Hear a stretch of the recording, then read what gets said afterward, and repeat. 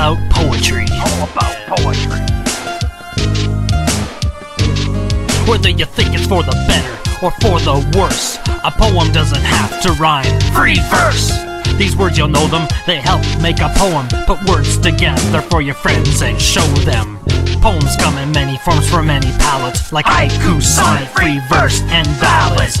The rhythm or meter is the beat of the lines, the predictable rhythm that the poem defines. Rhyming patterns vary, A, B, C, B, A, B, B. There are plenty. Stop!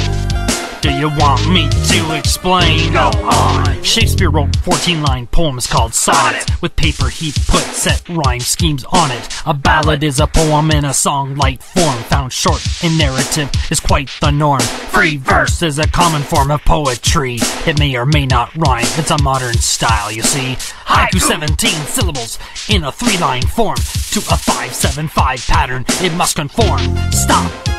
Are you getting this?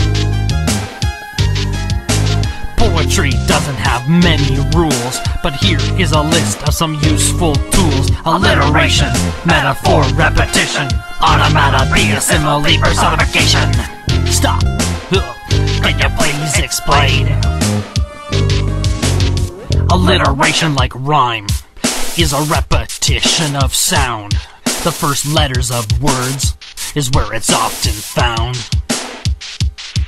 Repetition is used to make its point. Repetition is used to make its point. Onomatopoeia uses words to imitate. Like bang or plop, its imagery relates. Personification gives human qualities to an animal, object, or conceptualities. Similes make comparisons in poems using as or like. Metaphors compare without these words. I'm the biker and the bike.